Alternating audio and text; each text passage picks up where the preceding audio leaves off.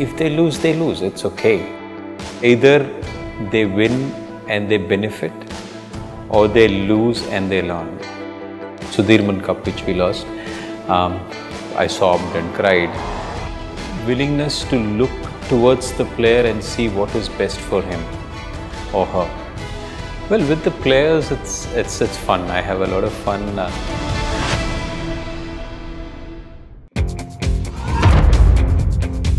If they lose, it's okay, because at the end of the day, it doesn't matter. It's important that either they win and they benefit, or they lose and they learn. And for me, both are opportunities in the same direction, because your careers are long. It's not that you make a mistake and you are finished and it's over and you have. So it's like they can lose and it's okay, and they have another opportunity and another opportunity. But it's very important that they remain focused all the time and they kind of are not giving up that effort.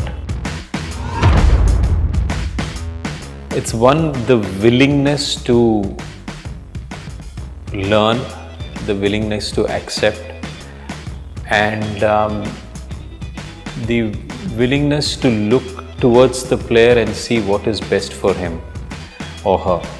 And that, I think, is important. In a world which is changing, in a world where sport is changing, people are changing, mindsets and generations are changing, it's very important to understand that go into sport with a much more open mind and be ready to experiment and be ready to kind of make changes when necessary. I think that's important. That flexibility, I think, is the key.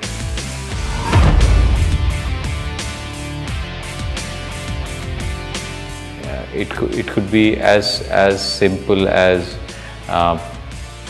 ensure that your warm-up is correct, and I'm watching you play the first 5 points, and ensure that you get into the court and start playing from point 1 as though that's the most important point. So those are the kind of things which I share with them. One of the problems which I was facing was when I was traveling, there was nobody big at base to ensure that the training is happening 100%. And Mulyo has really been part of that, and he's really helped us focus, because earlier it was a problem that we didn't have top players, and today there is a situation where there are a lot of them. So we need to ensure that all of them get good quality training back home, and also good quality coaching when they are in the tournament. So luckily we have him. There has to be the right balance between training and also putting up a system in place and ensuring that all of it flows a bit seamlessly.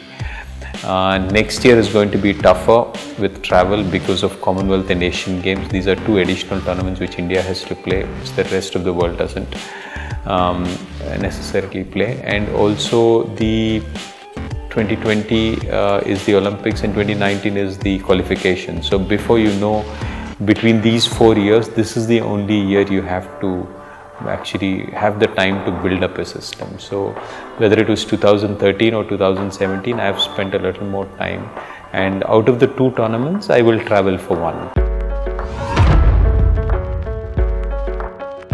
Well, with the players, it's fun. I have a lot of fun. It's the fact that I enjoy coaching. They enjoy being part of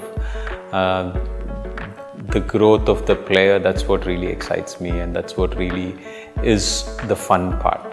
And yeah, as a coach, you need to ensure that you keep pushing the players. Yes, sometimes you could be a little tougher, but it's worked for me each time, and the players have responded with a lot of goodwill and faith, and that is important. I think in the initial years there was the Sudirman Cup, which we lost. I sobbed and cried, and there are moments where I just felt that we could have done better. From a discipline perspective from the team, and I just didn't like the fact that we have lost, and thanks to us, India lost. and that was really moments where you felt really lousy about it. But sometimes when your preparations and your attitudes on court don't befit the occasion, then you feel ashamed, and those are the moments when I don't like it.